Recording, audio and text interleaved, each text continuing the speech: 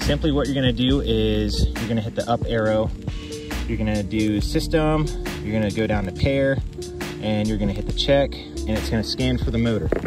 While it's scanning for the motor, you're gonna hold down the pair, and then you'll hear 3 beeps.